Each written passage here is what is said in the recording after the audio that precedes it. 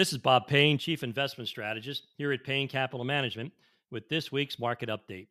This week on the Street of Dreams, volatility spiked on fear of the newly identified Omicron variant and the announcement by the Federal Reserve Chairman Jerome Powell that the Federal Reserve might end its pandemic era stimulus sooner than expected. But now that we have vaccines and therapeutics to deal with COVID and its variants, I have to believe that the reaction this week is more about the realization that monetary policy, both here and abroad, is about to change. Now, our Fed Chairman, Jerome Powell, has finally acknowledged that inflation is rising and will no longer use the word transitory when referencing inflation.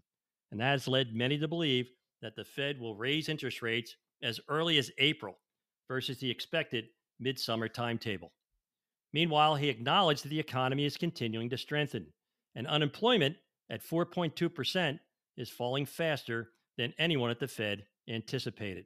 All in all, economic news continues to be positive. Now, with that being said, short term volatility in the financial markets is not a call to action. It doesn't announce its arrival or its departure, and it has no predictive power and is impossible to time.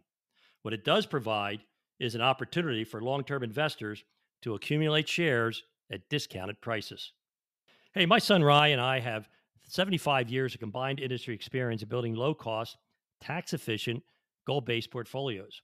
If you want to get your free evaluation, all you have to do is text or call 844 752 6692. That's 844 752 6692, or just simply call 844 PLAN NYC. That's 844 PLAN NYC.